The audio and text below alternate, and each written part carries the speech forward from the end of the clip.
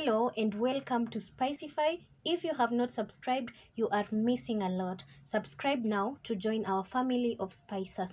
In this series, we focus on synopsis, analysis, and summary chapter by chapter of the novel Blossoms of the Savannah, written by the late Henry Olekulet. Chapter 1, The Journey. In Chapter 1, as the novel begins, Olekailo is reprimanding loaders for being slow. The couple is relocating from Nakuru to Nasila after Olekailo is retrenched from Agribix Limited, where he has been working as the commercial manager.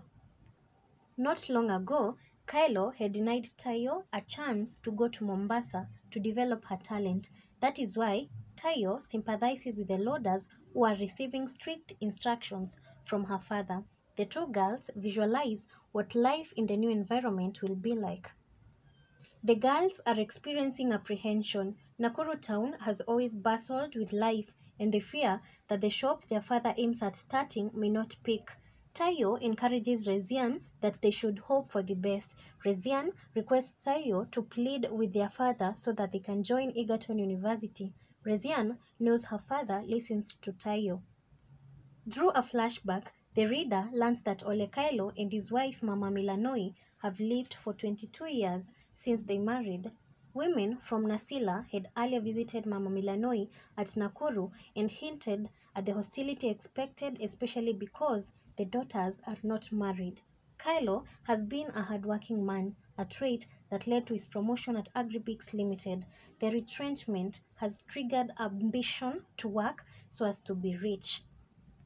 A few kilometers to Nasila, one lorry breaks down, but soon it is fixed and the family reach Uncle Simiren's homestead, where they are welcomed warmly. It is now 30 years since Olekailo left Nasila for Nakuru. In all this time he has been away, Uncle Simiren has been representing him, and apparently the elders are not happy with the Kailo's monogamous marriage. Simiren on his part has 4 wives and 16 children. Chapter 2, Nasila. Life at the rural Nasila is contrasted with that of Nakuru town. Uncle Simiren is a polygamous man. He has 4 wives and 16 children. Each of these wives has a house. The girls are introduced to the 16 cousins by the senior-most aunt and the eldest wife. The children are aged between 3 and 16 years, and out of the 4 wives, 2 aunts are pregnant. Resian and Tayo are allowed to go walking. The girls make the observation that the 4 aunts are not happy as well, with the kids are not contented. Rezian outrightly says she is not ready to be a parent and that she will first learn. They are accosted by a tall, heavy, young man with thick dark beard and a mustache. Rezian orders the man to leave Tayo alone. According to the man, the girls are not decent for they are uncircumcised. The girls keep the ordeal as a secret. Olekailo visits Ole Sumpeo, a famous cattle trader and a longtime friend who supports FGM. Ironically, even though a close friend, Sumpeo is malicious and envious of Kailo, especially when he learns of his great business plan. He, however, wants him to be wary of Oloisudori, a business partner, and advises him to keep his daughters away from him. Chapter 3, Strange Visitors. Olekailo ushers his family into the newly constructed house. The Kaelos are related by the new house. In a flashback, Mama Milanoi remembers how she was married by Kailo while she was 18 and Kailo 24 years old. The couple has enjoyed peace generally since then, but since she does not have a son, Mama Milanoi feels she has failed Kailo. In a dialogue, we learn that Tayo and Rezian are afraid of undergoing the act and wish to go back to Nakuru and join university. In a dramatic irony, we realize that Kailo has been hard and cruel to Rezian, for he expected a son to be born in her place. Although Tayo does not understand the cause of the hatred, she always defends her sister devotedly, even when her mother does not offer any protection. Probably Mama Milanoi is afraid of Olekailo.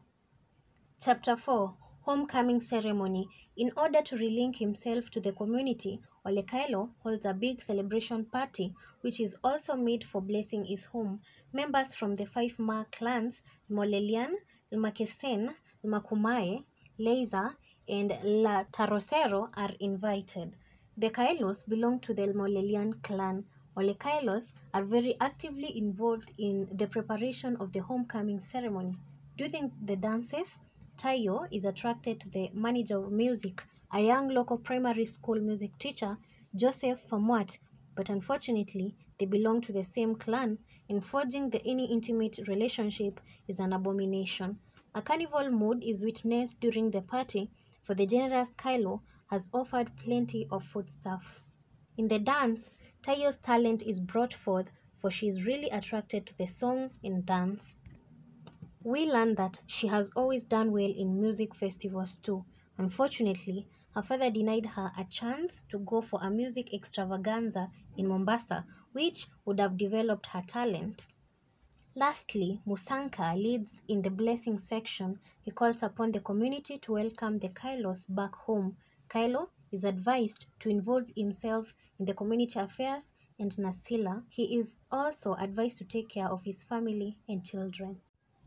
Chapter 5, Depressed One. Tayo and Rezian are distressed. Rezian feels Tayo is taking too long before broaching the issue of their university studies with their father.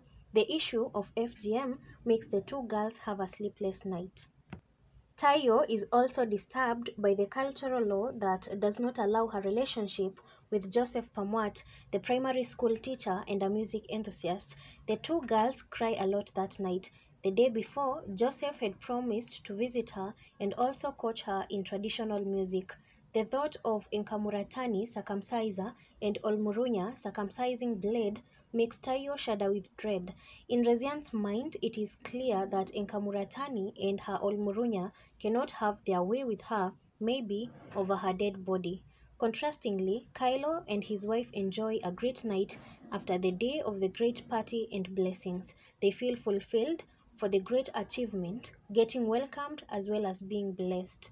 In her morning thoughts, Mama Milanoi is at a dilemma whether to force the girls to undergo the ritual and lose their faith, love, and confidence, or refuse to yield to the traditions and become a pariah in the Molelian clan. Kylo authoritatively states his demands. Mama Milanoi is to counsel her daughters in preparations for the circumcision, while he is to ask Pamwat to teach the girls home truths, and later Enkamuratani to be called to do her part. Mama Milanoi interrogatively reflects on her stand and that of her family. She feels her husband is turning into a deep Nasilian very fast. Afterwards, the Kailos visit their agricultural shop. On arriving home, the three females welcome Joseph Pamwat delightfully. As the chapter ends, a second male visitor visits the Kailos. Chapter 6, Olarinkoi. Kylo makes a pompous speech introducing Joseph Pamwat. Despite the warning, Tayo is still infatuated with Joseph and decides to make him a confidant. Rezian is critical and dismissive of her father's pompous speech and generally how females are viewed by men. In a defiant mood, Rezian expresses her mind on the subject of unfair men towards women. Surprisingly and daringly, she portrays the defiance to her aunt, mother, and Rezian. The listeners are deeply embarrassed, and Botor says Rezian has a bad spirit that can only be treated through circumcision. Tayo's questions who Olarinkoi is and is answered by Joseph by telling a legendary story. Larinkon is a legend who was a great fighter who saved the Ma community from being wiped out by an adversary while the Amorans had gone for a raid. Larinkon warriors abused women until one day women discovered how to deal with the problem. Their collective resolution ironically gave birth to Enkamuratani, who was handed over by an Olmurunya. Hence the birth of FGM, and therefore, according to Joseph, only women can stop the barbaric FGM. Chapter 7, Shadowy Oloisudori. Rezian is in an optimistic mood that all will be well, especially about their university education. Mama Milanoi broaches the subject of FGM. Even though Mama Milanoi supports FGM, Rezian is categorical that it has been used by men as a tool of oppression to women. One Edward Oloisudori visits Kylo's home. Rezian is uncomfortable with him, for he is immoral. Mother scorns her for talking ill about him. father returns, and due to Rezian's nervousness, he calls her names. Kylo clearly states that all members of the Kylo family must respect Oloisudori and that he should not be denied anything. Rezian learns that her father did not give in to the request about joining university. Joseph reveals that Oloisudori is a shadowy figure, a jack of all trades. He's also a poacher, smuggler, robber, extortionist, and a hired assassin. He had survived numerous jail terms and was now incorrigible. Due to the revelation, the girls fear for their father.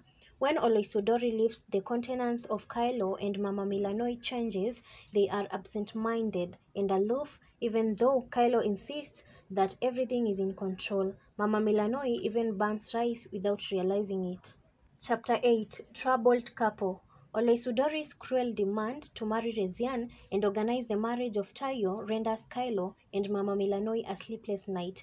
Although Kylo knew Oloisudori's past criminal record, he still falls for his trap due to the greed for wealth. Oloisudori's initial plan was to exhaust money from Kylo, but on noticing Oloisudori's initial plan was to extort money from Kylo, but on noticing his two beautiful daughters, he changed his mind. Mama Milanoi suffers great pain and cries for the olden days when demands such as those of Oloisudori would be dealt with accordingly. Mama Milanoi recalls through flashback how women had invoked mass action on men in the past by depriving men food, milk, beating them up while naked. She contrasts those times with the current times when Nasila River is polluted with chemicals. She fears that Oloisudori may kill her daughter. Despite the hard times the Kylos are experiencing, the following morning the members manage to afford smiles as they take tea. Even the entrance of Olarinkoi does not dampen the high spirits embraced by the Kylos. Chapter 9 Love. Joseph Pamwat begins a routine practice of coaching Tayo and Rezian on traditional songs and dances, and the trio enjoy it immensely. Joseph Pamwat guards against any untoward behavior so as to conserve his integrity. The chapter then says a lot about the Ma culture on different subjects. He explains different types of love to the two girls. Elengatare and Patureshi. Rezian boldly asks Joseph to be her Patureshi, but he explains how it is impossible for that to happen due to Nasila culture norms. Tayo and Rezian question the rigidity of Nasila culture and traditions. They question some negative practices like FGM. Joseph clarifies that culture had dropped some negative practices like throwing the dead and dying to hyenas, abandoning the very old and ill in deserted homesteads. In a flashback, Tayo accounts for her love to Joseph. It began on the day their father organized a homecoming celebration, and since then, she has even visited Joseph in his house. Joseph also feels strong love to her, but traditions shield him from her. They think of falling in love and leaving for a far destination. Tayo is ready, but Joseph prefers to abide by Nasila culture. Chapter 10 Olarinkoi versus the Rapists. A cloud of apprehension hangs around the couple.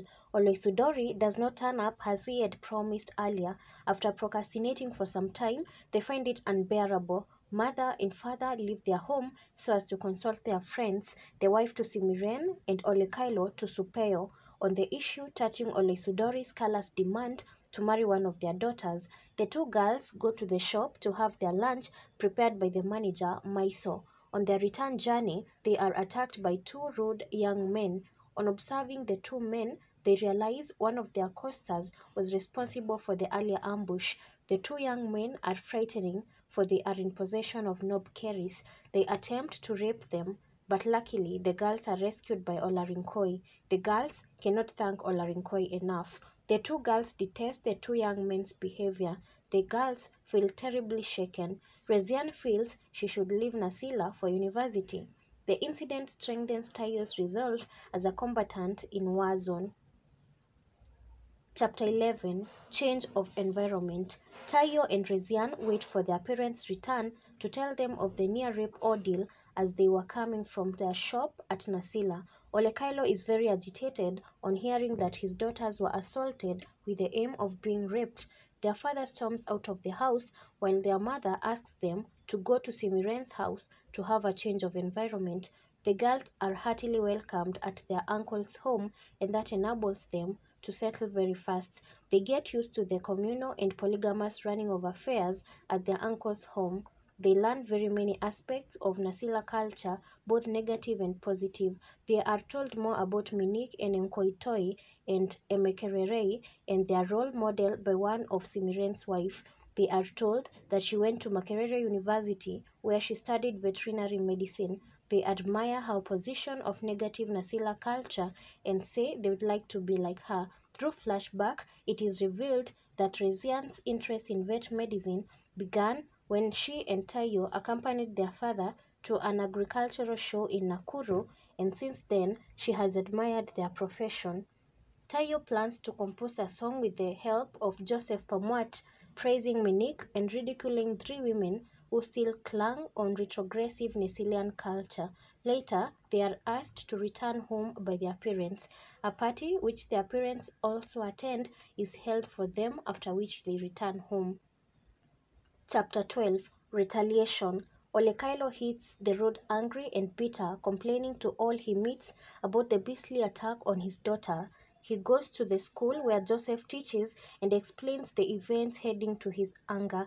Joseph parades all pupils and sends boys from Molelian clan to go call their elder brothers and fathers to an urgent meeting at Oirata Plain. The search party narrows down on Lante, son of Kanyira, of Lukumai clan, and Tara, son of Muyo, also of Lukumai clan, as the culprits. They decide to embark on a revenge mission to prevent the further provocation from Lukumai clan.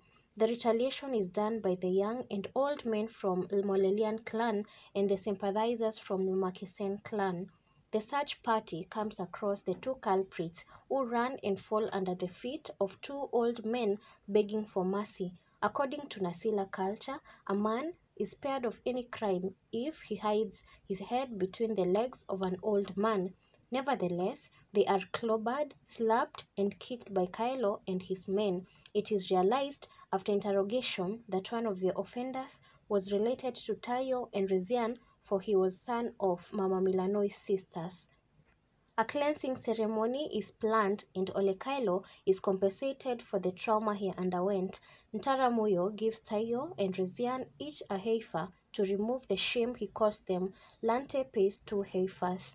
Olekailo continues to have mixed feelings about Oloisudori's plan to marry his daughter. He consoles himself that Oloisudori is not an ordinary man and that his business success depended on him. Thus reasoning, he decides to go along with Oloisudori's plan. He also dismisses negative rumors about Oloisudori, assuring him that his daughter was lucky to get such a man. Meanwhile, the girls' visit to their uncle's home has greatly changed their outlook on life. It reduces their over-reliance on their parents. They are finally happy that they are getting acceptance in the highly traditional community.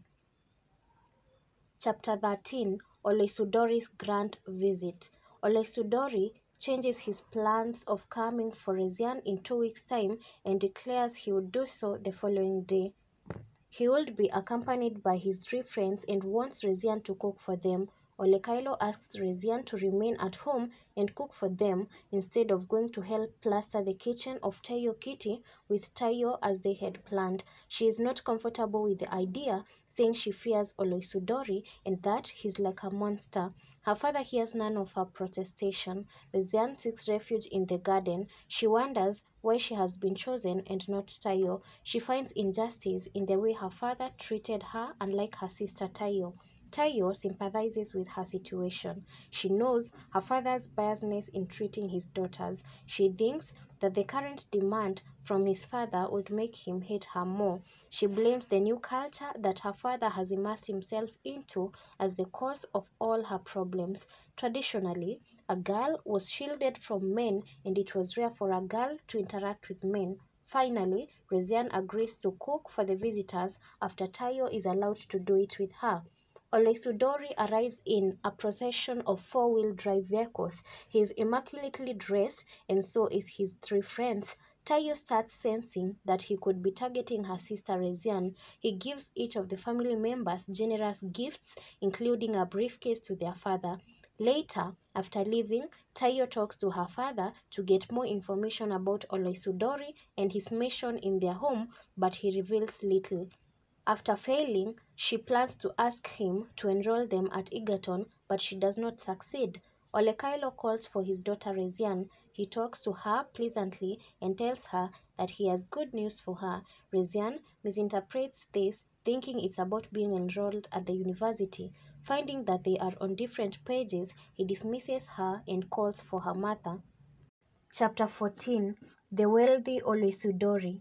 Olekailo and his wife visit one of Oloisudori's homes in Naivasha. He wanted them to see the home he's building for their daughter so that they can easily convince her to marry him. Oloisudori compares Rezian with one of the legendary beauty in the land, and this greatly flatters Olekailo. He also compares her with Lord Ngata, an English lady who drove a legendary gentleman crazy, but the lady finally refused to marry him, hence making the gentleman hate women forever.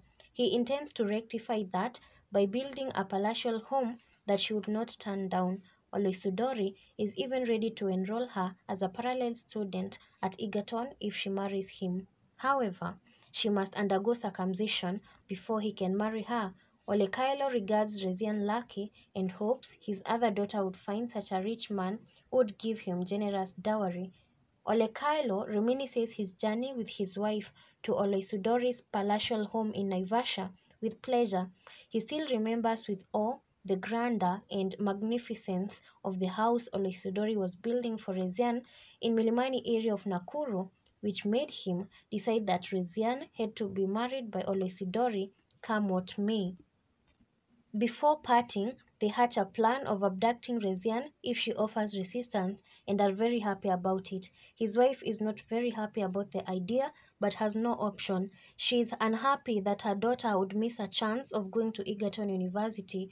Olekailo also seems at conflict but keeps assuring himself that Oloisudori is a genuine man enjoying his own fruits of labor. Later, after a disturbed night, he has a dream in which Rezian accepts to marry Oloisudori without any resistance, and that raises husband and wife spirits. Rezian and Tayo hatch a plan of returning all gifts Oloisudori had given them in his next visit to show him that they were not on sale. Rezian receives Oloisudori warmly into their home and hands over the carton she and Tayo had packed all his gifts. This catches Oloisudori by surprise, and he is made to believe that the battle has been won. He reveals his plans to marry her, and she is shocked by the revelation. They have a nasty exchange of words, with Rezian telling him that she can only be his wife over her dead body. Rezian storms out of the house and confronts her father in his shop at Nasila. Olekailo confirms his intention to marry her off to his friend and says he has no intention of enrolling her to university. She has a nasty verbal exchange, after which he slaps her twice. She tells him that he better kill her than hand her over to his friend, the monster. Their bitter exchange attracts a crowd outside the shop. Rezian leaves in a hurry and heads to the river where she contemplates committing suicide. Just then, Olarinkoi comes to what seems to be her rescue. She tells her that Oloisudori men are looking for her all over and that he can help her reach Minik's ranch. Rezian agrees to the idea and they plan to start off very early the following day. Chapter 15. The Real Olarinkoi. After a sugarless breakfast served by a kind-hearted old woman, Rezian and Olarinkoi get into a pickup to start their journey to Minik's ranch. The old woman gives Rezian a lasso and a blanket to cover herself with. At the beginning, she is very optimistic and happy that finally her salvation has come. Later, the hot weather and the bumpy ride makes the journey very uncomfortable, while dust, flies, mosquitoes, and the fear of wild animals haunt along the way. On the way, Olarinkoi is aloof. He does not communicate with Rezian, but this does not bother her, for her focus is to reach the ranch and meet Minik, her mentor. The pickup stops outside a mud-plastered house with a rusty tin roof, and Olarinkoi orders her to alight. He orders her to follow into their desolate house, which has 2 rooms. Olarinkoi brings several foodstuffs he had brought with him in the pickup, rudely gives Rezian several instructions on how to cook a meal, and leaves in a huff. Soon she falls asleep and dreams where she meets Minik, who promises to enroll her as a student at Egerton University and protect her from FGM. Her dream is interrupted by a loud bang at the door by Olarinkoi. He reprimands her for not cooking food and tells her that she is his wife. He proceeds to take her by force, and a struggle ensues.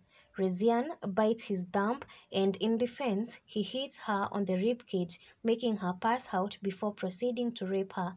When consciousness returns, Rezian realizes she was in bed covered with bloody rags and naked. She begins to have a recollection of what happened, but cannot go beyond biting Olarinkoi's thumb.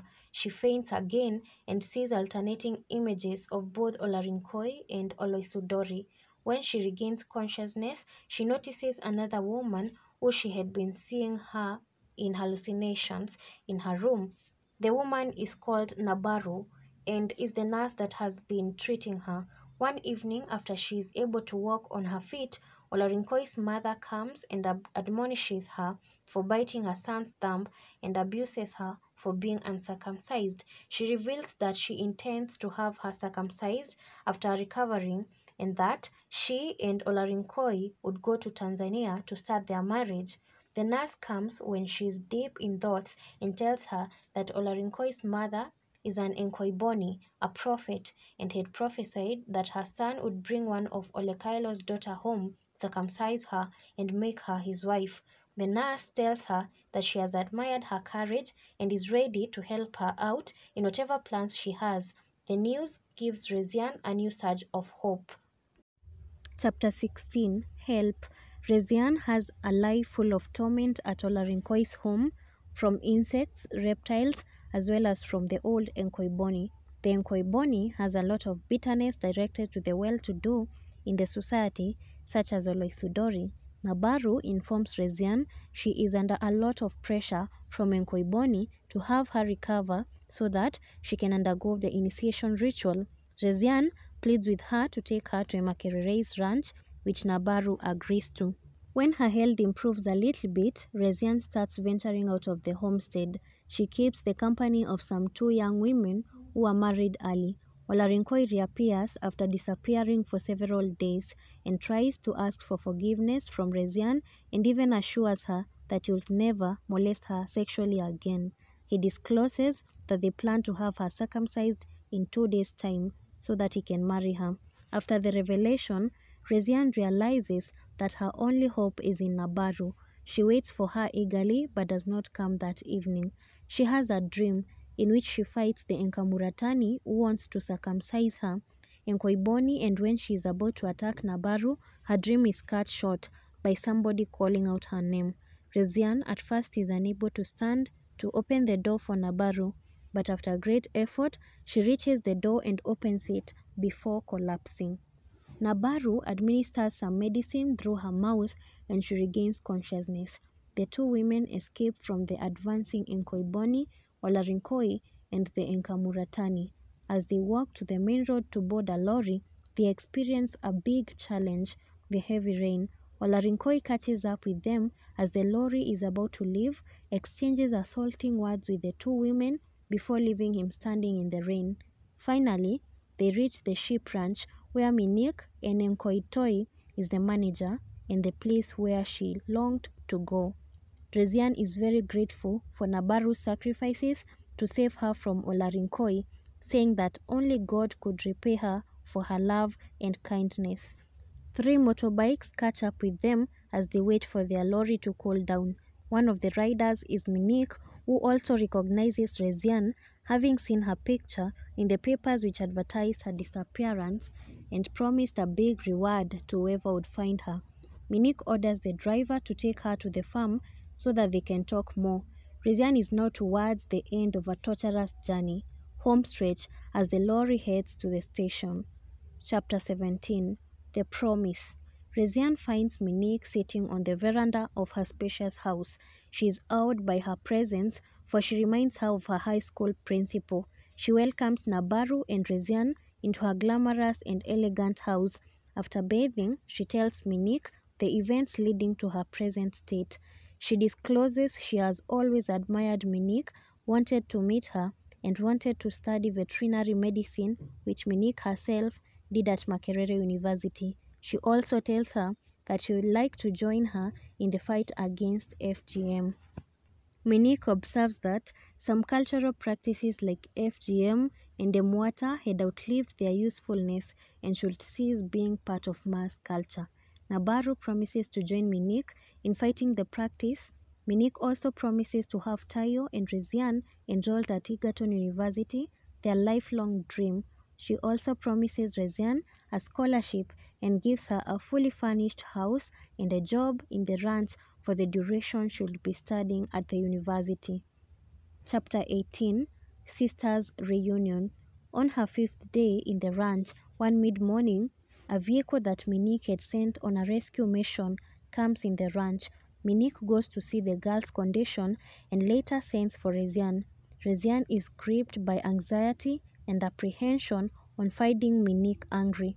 Minik is angry at the new culture brought by wealth, where men would like young girls and forcefully circumcise them, hence lowering their esteem. She narrates the case about the girl. She tells Rezian the girl's rescue was not easy, for the home where she was circumcised was heavily guarded, and after lowering the guards, they were able to rescue her, but unfortunately, the man who assisted in rescuing the girl was speared to death by the thugs. She tells Rezian that the girl rescued was her sister, and the killed man was Joseph Pamwat, a teacher. Through recollections, Tayo remembers how her mother lured her to accompany 3 women, promising they would take her to Rezian. When they got to a Soit village, she was abandoned in a smoky hut and in the morning was forcefully circumcised. After that, she went through several hallucinations. Rezian goes to her room and the sisters hug and kiss passionately. The reunion of the 2 girls is very emotional. Tayo slowly recovers with the help of Minik, nursing care of Nabaru, and counseling by a teacher. Tayo fully recovers. She and her sister discuss their dark past events. They blame their mother for accepting to agree to everything their father said.